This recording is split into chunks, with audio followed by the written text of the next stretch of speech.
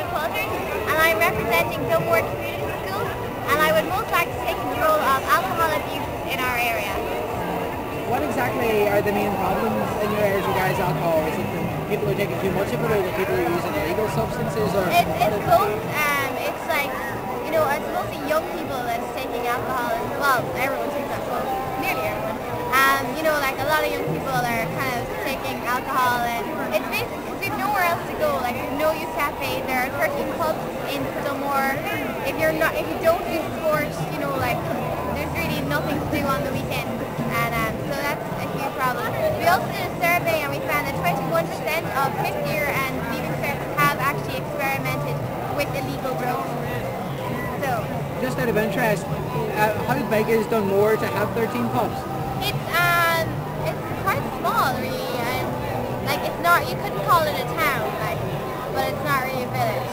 And yet it has 13 pubs and no youth cafe. It has 13 pubs and no youth cafe, but it does have a rugby pitch that's being redeveloped and a gaelic pitch. Oh, and a massive school somewhere. A second. I'm Jason. I'm Rory. I'm Tina, and if I could take control of one thing, I'd lead the culture revolution to take over the world. Yeah. Oh, shizzle. So who would you be leading in this cultural revolution? Coaches. Cultures. Cultures. Yes, bloggers. And why do you think that they need to take over the Because world? they get so much slagging from all the silly people, and like, it's just... But then there's a danger then that just like cultures will slag people then. But there's a lot more cultures, and there's so much to there, so...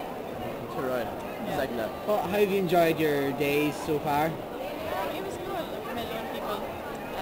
We met him as we go to school.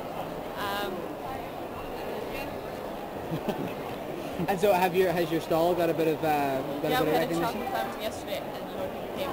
So I suppose that got a lot of people in anyway. But nobody came today because it's not here. And did people take any notice of what you're actually doing? Well, like, a lot of people did ask about fair trade chocolate. So you're selling fair trade, or you're making awareness of fair trade? So are you hoping to win anything today, or? I don't know. We got golden tickets for like funding for next year, so we're happy enough with that. Like, we don't really care if we win anything else like that. Hi, I'm Hannah Dorgan from St Mary's High School, Middleton. Hi, I'm Maeve Farley from St Mary's High School, Middleton. Hi, I'm Niamh Cullen from St Mary's High School, Middleton.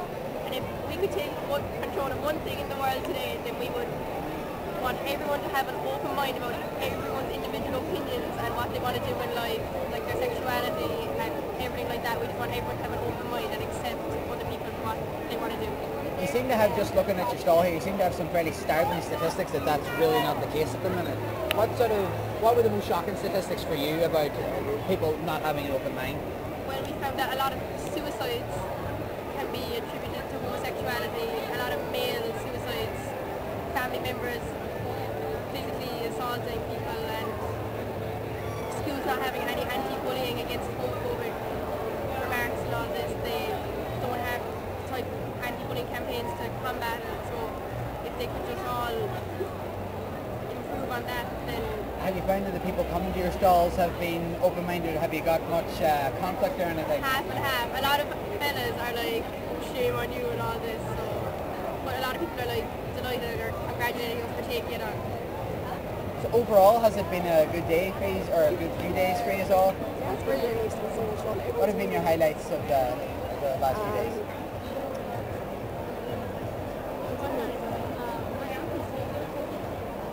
I mean, did any other stalls that you liked yourself? So did you saw, did a lot of people come here, or? Loads of people came. We got to talk to them a lot and stuff. We met loads of new people, that's good, from all over the country. Do you think you'll keep in touch with them? Some of them, yeah. Well, leave it at that, I think, well.